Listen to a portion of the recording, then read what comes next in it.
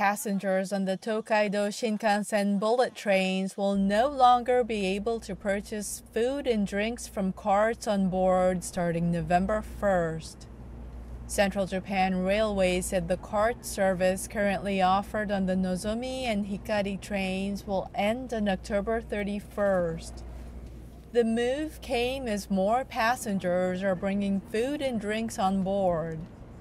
In addition, food cart sales for fiscal 2018 halved from 10 years earlier.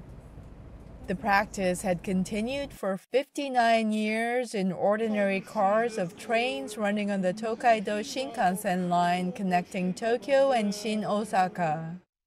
From November 1st, passengers in green cars can order food and drinks online. JR Central said food cart items that were popular will be available from vending machines at stations where the Nozomi trains stop at. They include ice cream, known for being extremely hard,